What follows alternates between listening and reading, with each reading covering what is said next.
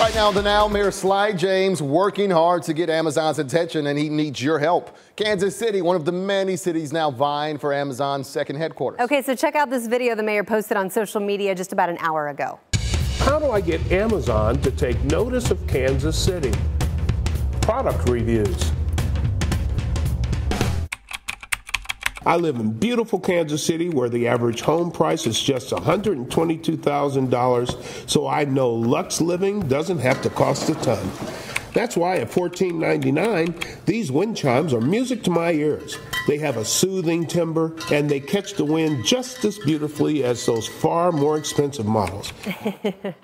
So here's the deal. Mayor James bought 1,000 items on Amazon, and he's leaving a review of each item with references to all of the great things about Kansas City, like, as you just heard, our affordable housing. And he's asking for everyone to tweet Amazon with the hashtag KC5stars, all to let the company know why it should choose Kansas City for its second headquarters.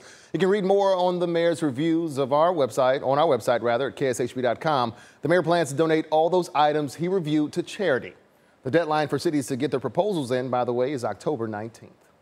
A lot of cities are trying to get Amazon's attention, even going as far as saying they will rename their town as Amazon. They're trying to get Amazon's attention. That's what Stonecrest, Georgia says it will do. It will be named Amazon, Georgia, if it wins the bid. Now, in Tucson, Arizona, they sent a huge cactus to Amazon CEO Jeff Bezos.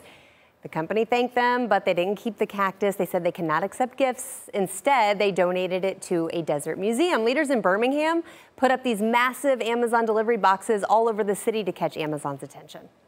But it's not all quirky, attention-grabbing gimmicks. Some cities like Chicago taking a more business-minded approach, even forming a committee to work on a pitch to Amazon. It's made up of some major CEOs like the head of United Airlines. Other states like New Jersey are working on tax incentives to get the company to build there.